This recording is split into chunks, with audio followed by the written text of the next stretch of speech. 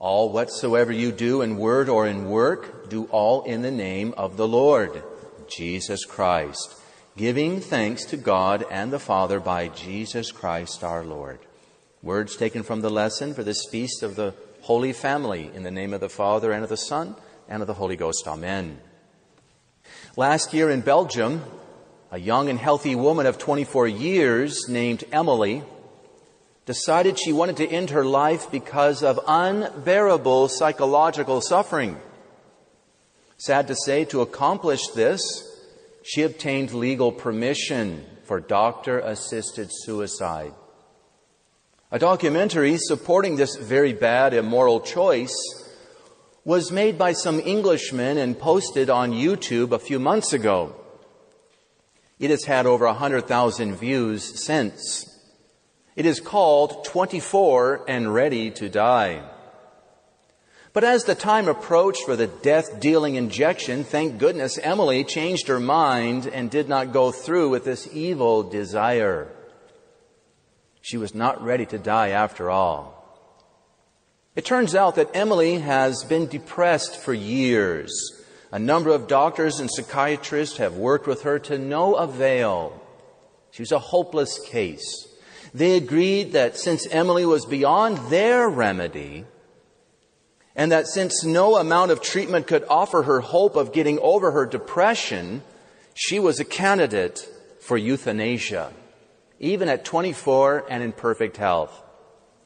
The main psychiatric doctor states that her life does not have sufficient quality for her to go on.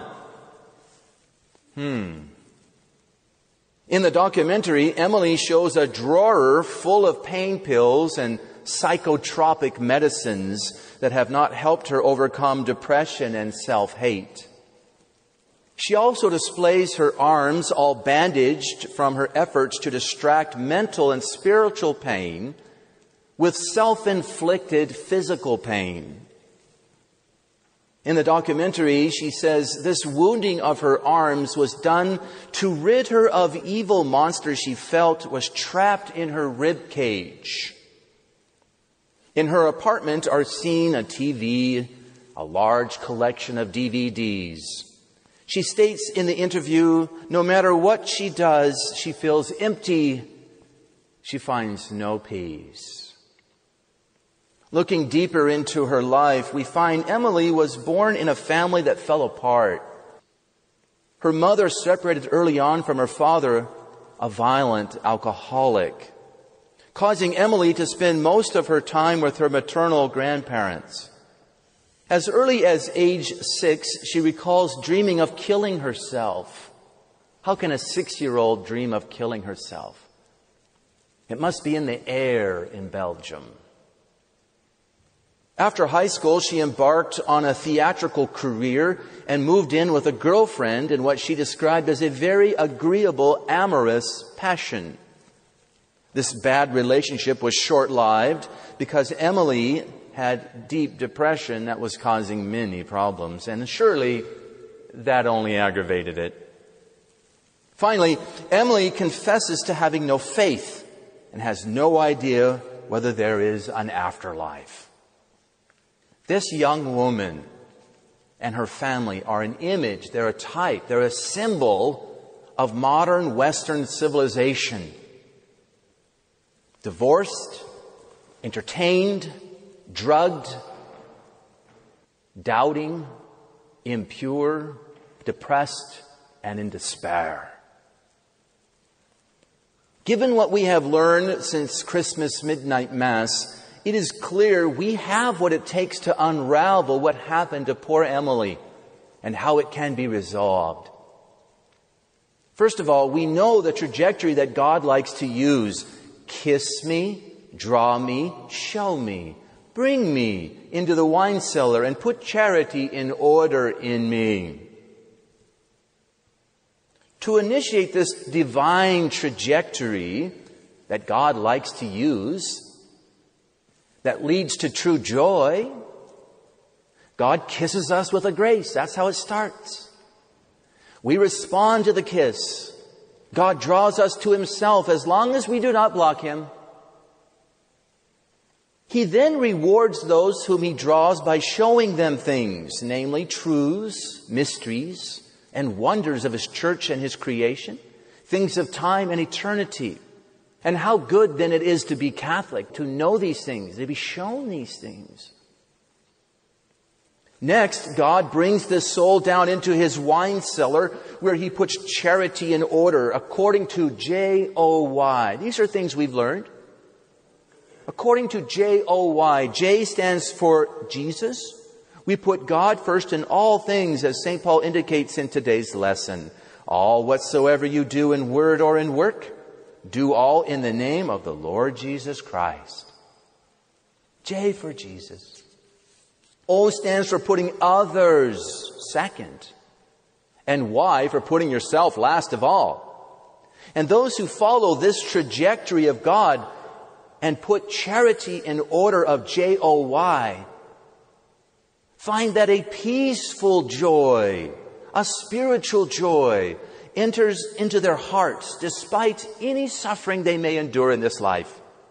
This joy is greater than any wine, any bodily pleasure this world can produce. Now, as it turns out, the family established by God from the very beginning is one of his most effective wine cellars. In a faith-filled family, one that puts God first and others second and self last, divorce, depression, drugs, impurity, and doubts, and unhealthy entertainments are not found. Many families are struggling at this time and falling apart precisely because they're not following the ordering established by God. Many spouses have divorced and have left the Holy Catholic faith because J-O-Y, that clear ordering, was not observed in their marriage. Bookmark that. We'll talk about that next Sunday. For today's feast, then, I beg you to allow me to speak once again on St. Lidwin, the 15th century victim soul of Schiedam, Holland, a place not far from Bruges, where Emily lives today. In other words, St. Lidwin is a fellow countrywoman of Emily. And what is more, Lidwin embodies the complete solution for this young woman and what she stands for, Western man. Factoring in what we've learned on the Epiphany, that we need to look back in order to move forward, we can overcome what Emily is struggling with. This principle of looking back in order to overcome something present very much fits into how God works. He kisses us, He draws us to Himself, but He requires us to look back at times before we can be drawn forward. Thus, He shows us what He has written and done in the past, that it is relevant even now in the present and also in the future. So recall how the three kings, after having been kissed by God, after having been summoned to the crib with a special grace, were then drawn to the crib by a miraculous star. They were kissed, they were drawn. But this star led them to Jerusalem, where they had to look back. That is, they had to consult the sacred scriptures. They had to consult divine revelation. Only then could they move forward. And so once this was done, their guiding star returned to draw them the rest of the way. Oh, how important tradition is. We need it to go forward. We're going backward big time because we refuse to look back at what God has given us. Backward, I mean morally. So the solution for Emily, who symbolizes modern Western man, is to look back on St. Lidwin as the kings looked back on the prophecies of old. This is very important because one of the critical errors of modern man is his hatred for the past. He does not want to look back. And when he does, He sees only bad things that need to be apologized for or explained away. The unwritten rule of our time is this: you can do whatever you want, but don't you do what we used to do. Don't you do that. Do whatever you want, but don't do what we used to do. You can believe whatever you want, but don't believe what we used to believe. That's the unwritten rule of modern man.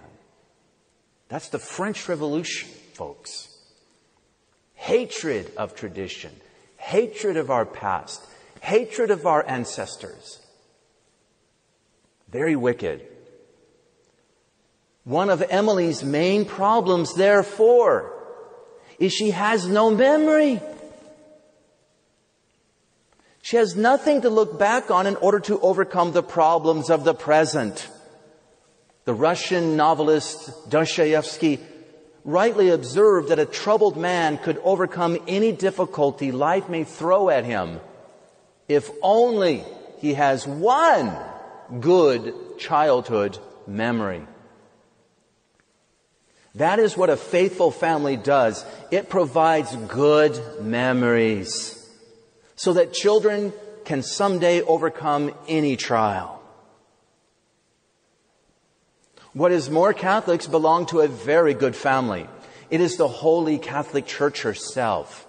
We have all been kissed by God at our baptism and have been drawn closer to Him through the sacraments. And what is more, the Church has a tremendous memory that is very accurate and edifying, and has the power to help everyone who is willing.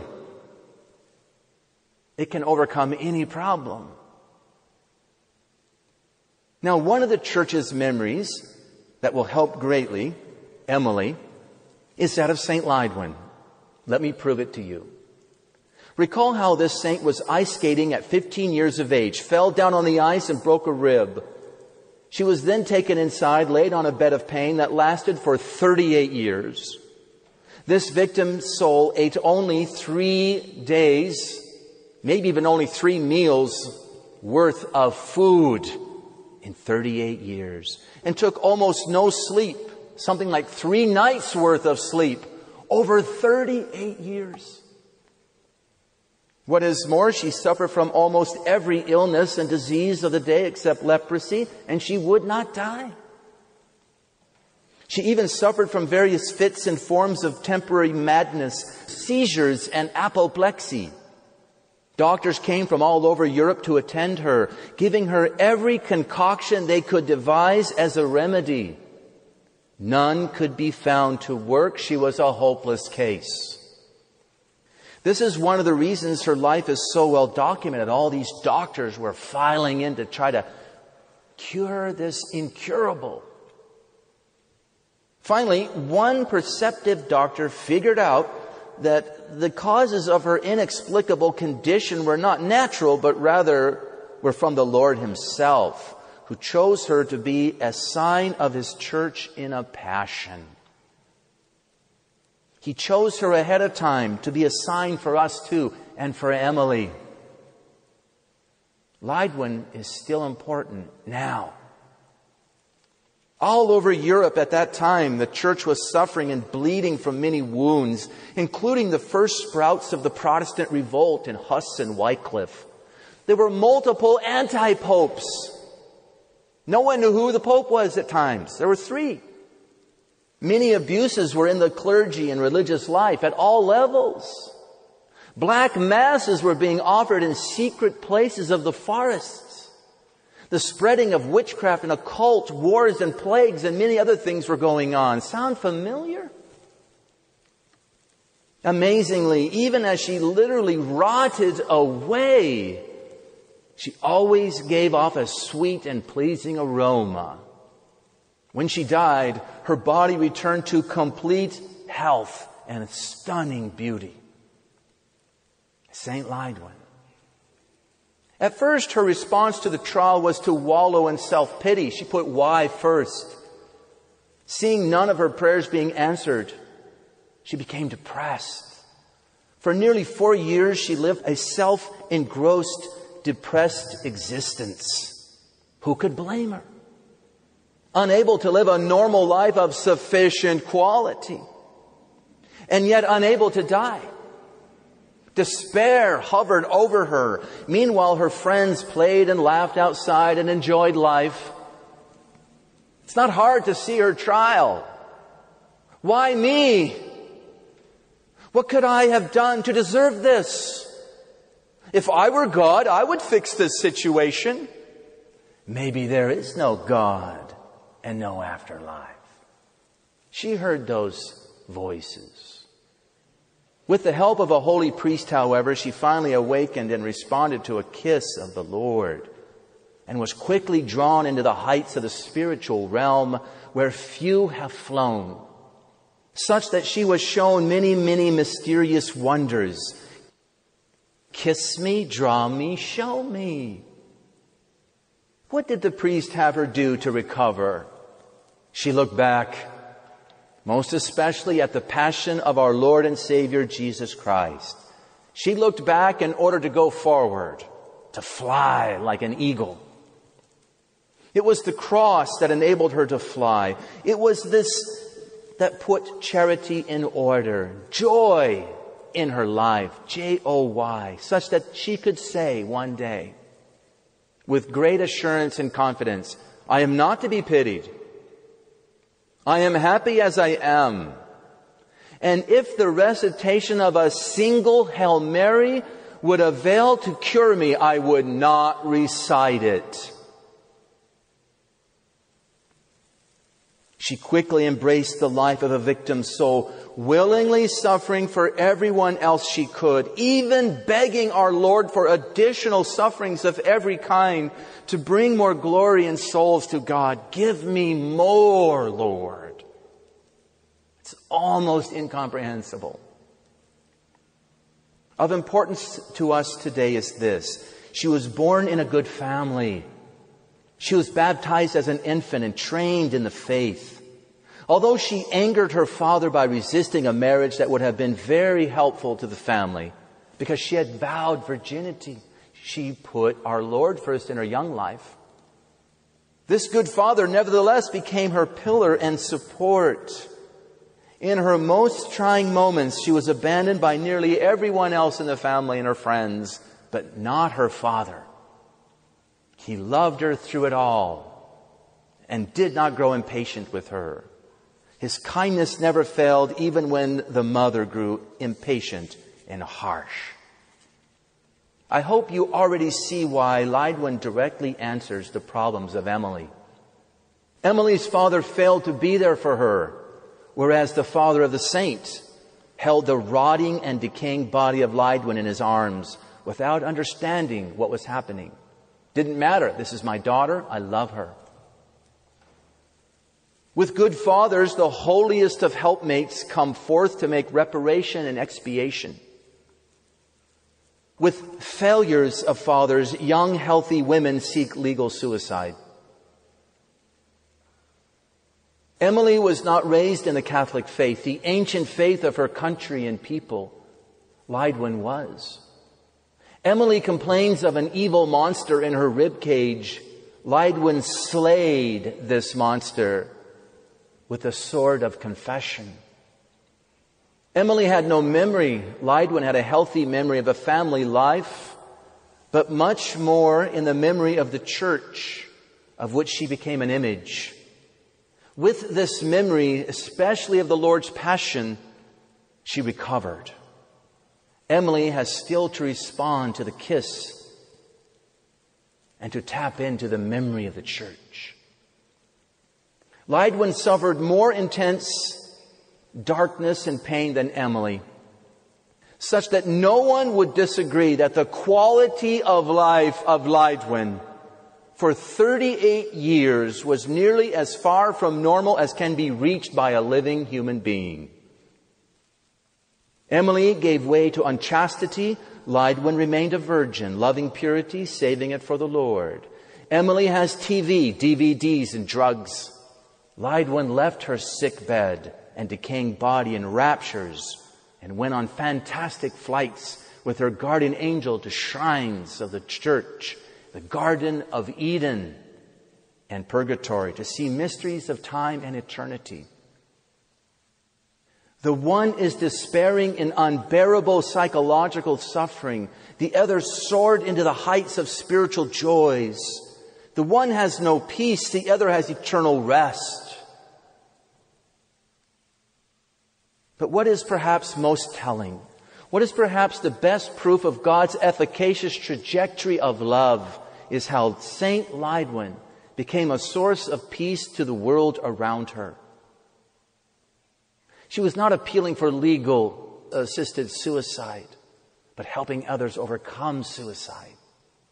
She no longer wanted anyone to pity or help her. Instead, she helped everyone else. She was nothing. They meant everything. Among them were numerous suicidal people. Here's one story among many. St. Lidwin counseled a suffering lady to be patient. This poor, desperate woman married a brute of a man who often vented his ill temper upon her. Weeks went by with no noticeable changes after seeing the saint. Tired of this miserable existence, her patience at an end, the poor woman decided to end it all. But her plans were discovered and were undone before she could carry them out. "Never mind, I'll try again," she said. And on her way to this second attempt, this time by drowning, she suddenly decided to stop by and see Lidwin, thinking to herself, "She's always been so kind to me that I do not wish to die without bidding her goodbye." At this instant, Lidwin, surrounded by her nurses, exclaimed, "Go quickly and open the door to her who is knocking there, for her heart is breaking." The wretched woman entered in and sank to her knees, sobbing. The saintly victim's soul said to her, "Do not think any more of suicide, my dearest. Go back home, for the tyrant whom you fear is changed into the most loving of husbands." Relying on this promise, the woman went home, finding her husband asleep in bed. Without disturbing him, she too retired for the night. And the next morning she found a smiling man who no longer abused her. If it only lasts, she thought, but it did last.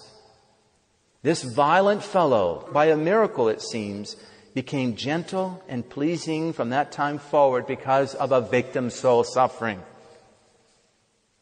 Their marriage had been restored. Emily, our hearts bleed for you.